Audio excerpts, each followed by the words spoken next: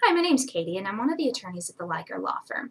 If you're considering filing for bankruptcy and you meet with an attorney, one of the concepts you're likely going to hear is this idea of median income.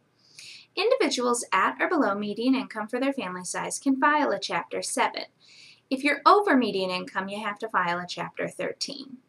Now, if you are married, both the income of yourself and your spouse has to be included, even if you are filing by yourself, not with your spouse. This is because the income of your spouse contributes to the household income. Now, while you do account for his or her income, you will also account for his or her debts and spending. Now, if you are separated from your spouse, we would not need to list them.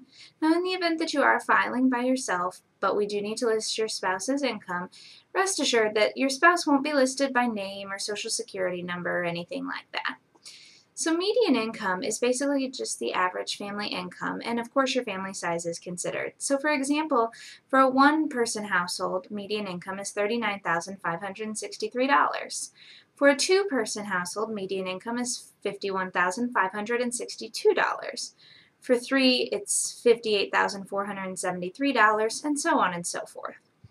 So who can you count? You can count yourself, you can count your spouse if you're married, and any minor children that are yours that live with you.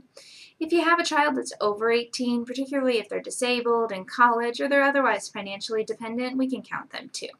As a general rule, if you can claim someone on their taxes, you can count them, as long as they do live with you. So different custody arrangements where one person claims, you do actually have to live with that child. Now, if it does appear that your income is over median, you should still meet with an attorney because your expenses may pull you under. If you do have questions or would like to speak with an attorney, please feel free to contact us. Thank you.